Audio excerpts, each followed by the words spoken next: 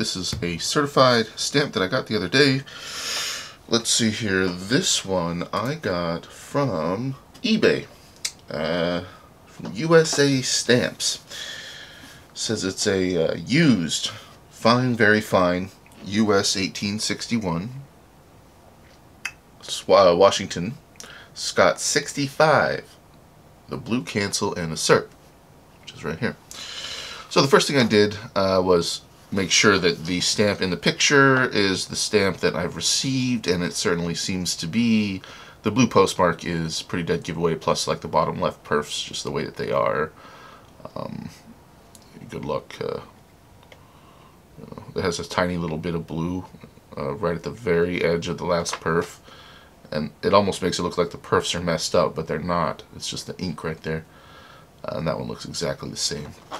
So anyway, verified, same stamp, and this guy, believe it or not, $28. That was really cheap. So let me take a look at the value in the catalog and just see how I did here. So how did I do? Well, freaking horrible. It's got a $3 Scott value. So nonetheless, obviously I paid $30 for this thing because I wanted a certified stamp. But beyond that, I had a goal. See, this is one of two that I bought, and I bought them for really because I like I struggle greatly in telling the color differences between these stamps. I'm sure you guys have seen this kind of stamp before. These are really old Washingtons.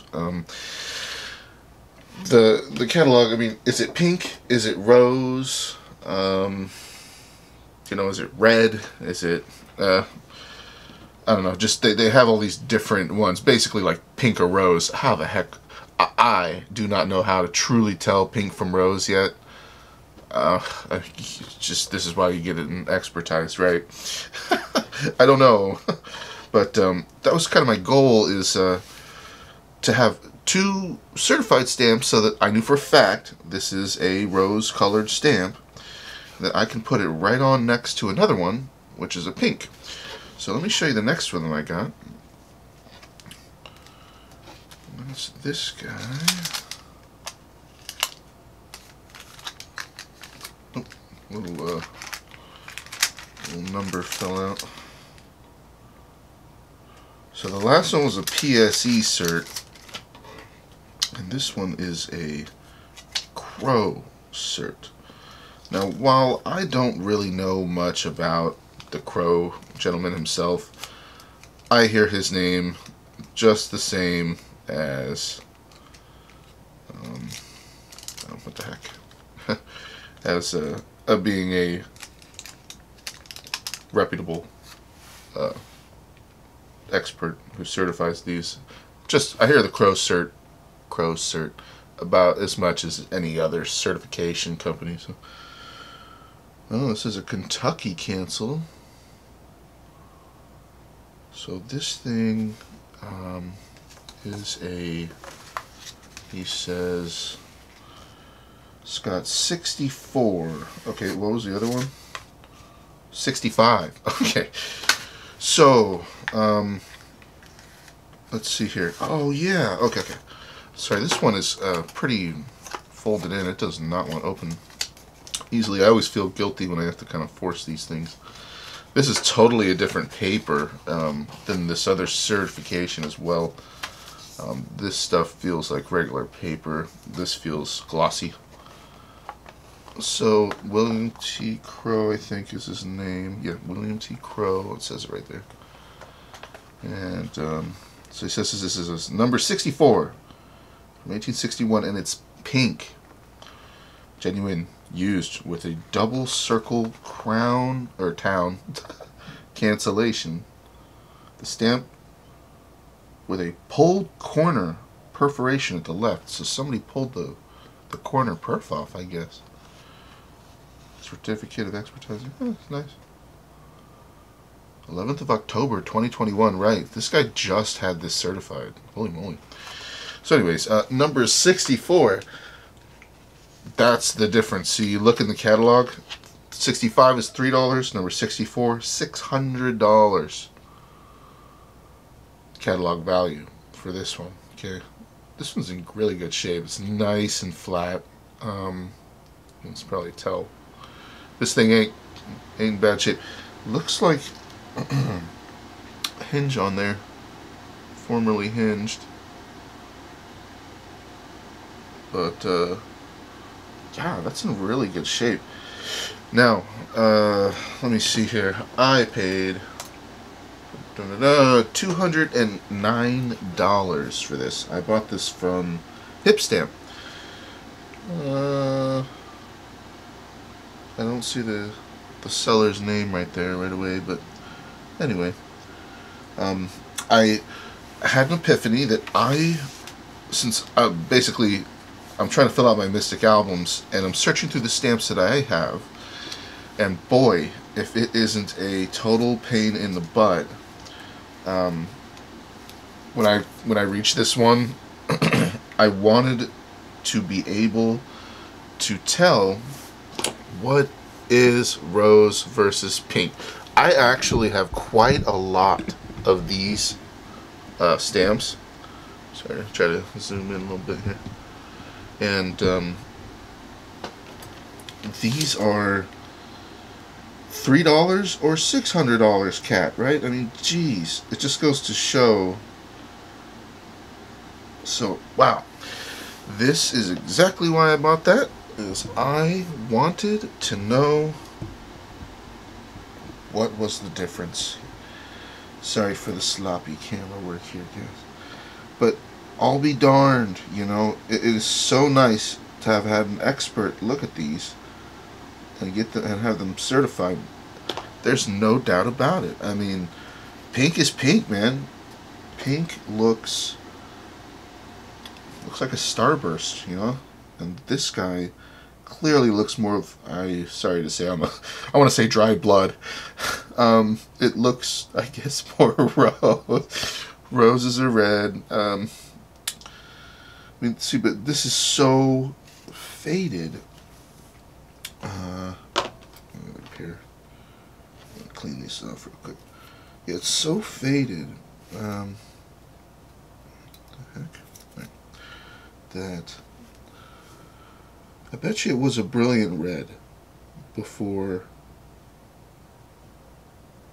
it got so aged. I mean, these are very old, but it's gonna make identifying the rest of mine pretty easy. I have a whole bunch, and I bet you they're this rose color, and I've been just shaking my head thinking, is that pink? Is it rose? I don't know. So, anyways, excuse my stomach. Wow. Whoa. So this is something that I decided to invest the money in. Not that I absolutely love this stamp, but I wanted to have the confidence when I go through these older, early on, you know, American stamps that I have. When I put them in my album, not every single one is certified by far, and I want to see. I want to make sure that I do the best I can filling these albums out. So yeah, basically I ended up just buying these to use as a color reference for myself. As I sit here, I still think it was a good idea. I'm glad that I bought them, just to have the total confidence. In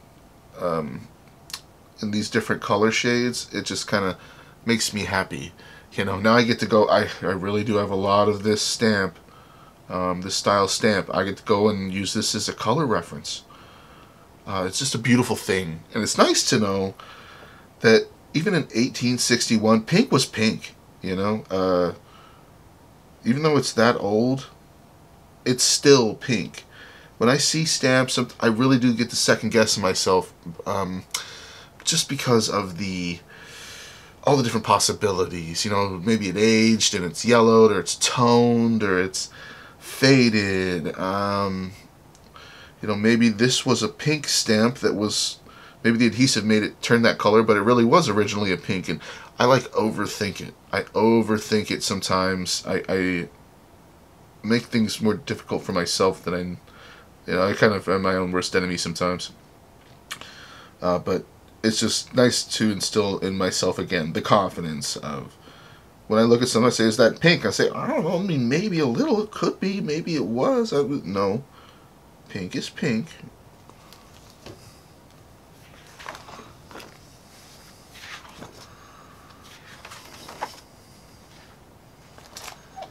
Haha.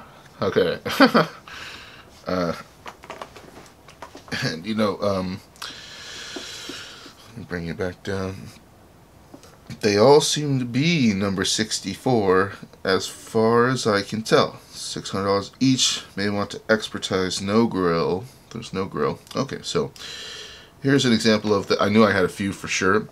Now the next thing is, even though I just went through my U.S. collection and this is what I came up with, I know for a fact. Sorry guys, I got burned.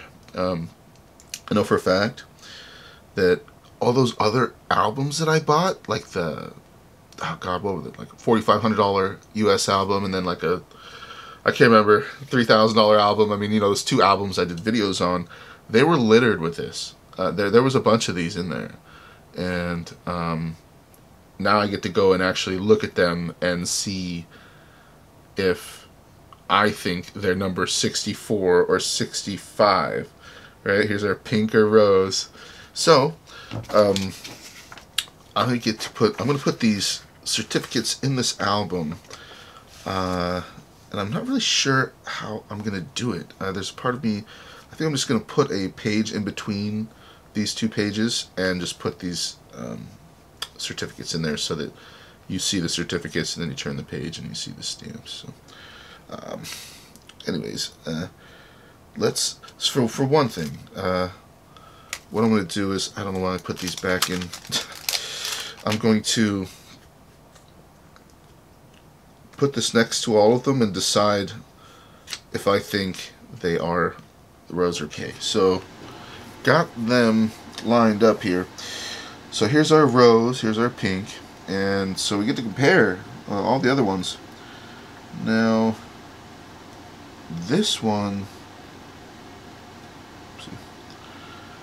this one is just, it's got a really nice cancel. I like the cancel, but it is a little tattered at the top. This one's in a kind of poopy shape. You can tell on the back that it's been through some stuff here. As I hold it, let's say I just put it on top of them, man, you can just tell how much better shape those certified stamps are. Man, maybe that's what it takes for them, to be certified properly, is they can't be in such poor condition you can't tell, right? I don't know, just thinking out loud. I mean, this thing sucks. So basically, even if it was a number 64, it wouldn't be anything near what its value could have been. And not that these really go for cat value. Again, guys, I've had a couple people comment that they were total morons. They couldn't even spell words correctly, but they're saying, "Watch out, my values are incorrect." Blah blah blah. They're catalog values. So you take them with a humongous grain of salt. You're not gonna be able to sell any of these stamps for what the cat value is. So $600 cat value. I bought it for $200, certified, right? So, anyways, this is, I can't tell. But if I was gonna guess, I'm gonna say that it probably was a rose color. So I don't think that it was ever pink. And I can't say for sure, of course. So as I compare these two, yeah, just hard to tell. They are all so yellowed. Man, a lot of the stamps that I have could be a lot better shape. Makes me think, gosh. Well, these were from random collections, and no idea how any of these were stored.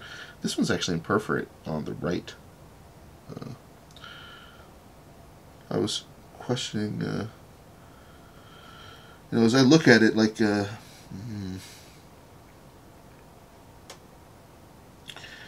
I'll be honest, I feel like this one could have been pink. because of right there at the bottom of the Sense. It kind of shines through. Why isn't this focusing? Okay, at the bottom, it's quite yellowed at the top, but kind of down there by the S of the US, it almost looks kind of pinkish. Actually, it kind of does throughout the whole thing. Like when I sit this next to this, and I don't know how this looks in the camera, guys. Like this one's more yellowed for sure than that one, but this one looks closer to being actually pink than this.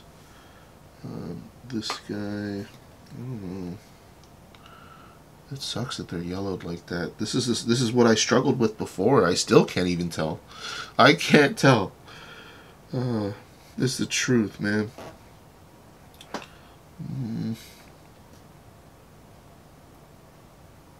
I really do think this one was a rose, though. I think that one goes with this.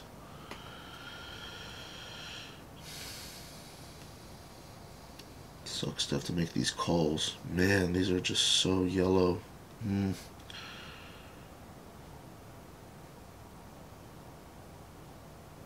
Sorry, I'm really trying to decide. You know the honest truth. I can't tell. The stamps are so yellowed that I cannot tell. Wow. Didn't expect that. Although this one being in the best shape, I'm actually going to say kind of confidently I think that was a rose. I don't think, even though it's yellowed, I don't think that it changed from pink to this. This one just, I feel like it would be lighter. So anyways, whoa, how fun is that? $240 later, and what the heck, I at least have a real comparison of rose to pink, but no, I am not confident in identifying any of these other ones anyways. Funny how that goes, huh? It's not a perfect world, so that's that. You know, I'm going to pop these in my album real quick. Got them in the album, so I put in this little clear page with the certs back to back, so that when you turn it you can see one and then the other cert. And then I decided to put all these other ones that I can't really tell right here in a little stamp mount. And I said number 64, 65. So I guess, hey, whoever looks through this album can try and decide for themselves. So anyways, that was it. I'm going to continue the process. And yeah, I hate to say it, but those beautiful albums that I made those videos of, I am going to rob them. I'm going to rob them. And I'm going to take all that good stuff and put it into this album. So eventually, when I go through this, it's actually going to have, I got the Jackson, but it's actually going to have a majority of the stamps in it is my goal. And the grills, yeah, this early US album, I haven't gotten into the grills yet. I have sort of tried to learn about how to tell them. I mean, you count the points and da-da-da. I understand there's a grid pattern, yeah. But I just haven't really gotten into... I don't have a lot of grilled stamps. I don't really come across them. These ones that are in here, like this says it's an F grill. Bring this down. Right. So this is an F grill. This one's a Z grill. I would not have put these in here unless I were confident that they were. And this one definitely has a grill pattern on the back. So yeah, the few grills I do have, either they came out of something that I had just the utmost confidence. I was like, I don't even have to check it. It's a Z grill, I know it is. Or I actually checked it. This one, the Z grill, I think I did check, and this one I don't think I did. This is the F grill, Washington. Well, not to ramble on forever, but that's my goal. I'm going to fill this guy out bit by bit, and over the years, guys, holy crap, it's just, the thing is, yeah, to actually fill one of these out is going to take a lot of money, and I like to do all my little extras. I'm going to have extra stamps on the insides of the pages and around the other stamps. And, it's funny how we change as we grow. You know, at first I was like, I'm going to have a mint stamp in every one of these, and I'm not going to put any extra stamps around. It's going to be neat and clean and exactly how they intended it, and blah, blah, blah. Not gonna happen, man. Turns out, you grow up, you learn about stamps a little more. It's like, no, I am not gonna have this complete mint album here, because that would be just more money than I could ever spend on this. It's the truth, man. You gotta be loaded, like loaded, to completely fill this album out with mint stamps. When I first got into collecting, I thought that used stamps are worth more. That's what they say, right? Used stamps happen to be worth more. Oh, lucky day. Nope. And I was trying to tell somebody, I can't remember, one of my family members or my coworker. I was trying to tell her, tell him that, you know, think about the odds, like let's say just even Scott #1, right? Which I haven't put in here yet, but I don't have an actual #1. I've got a 1B, so that's something I still need to deal with. So think about the first stamp, right? Boom, Scott #1, Franklin, good guy. What are the odds? Why would a mint stamp be worth more? Because what are the odds? I mean, this was released 1847, right? So this stamp, what are the odds that a completely mint stamp has made it all the way to, well, it's still 2021. It's pretty close to 22, but it's made it from 1847 to 2021 and remained in mint condition. The odds of that happening are so much smaller than the odds of you finding this being used. So that was my logic. I mean, it's 174 years old, and to think that, just that's how I ended up realizing. That's how I ended up realizing. You know, hey, I understand why the mint would be more. It is much less likely any of these to have made it in 170 some years and remained in just mint condition. So yeah, those of you who think used stamps are worth more, not the case. Now, there are absolutely examples where used stamps are worth more for sure in the philatelic world, but from what I've seen in general, the couple of years I've been doing this, well, I guess a little bit over a year religiously, yeah, I can say mint stamps are worth more. Done deal. Have a good day. If you were going to buy me a stamp for Christmas, get me a mint stamp.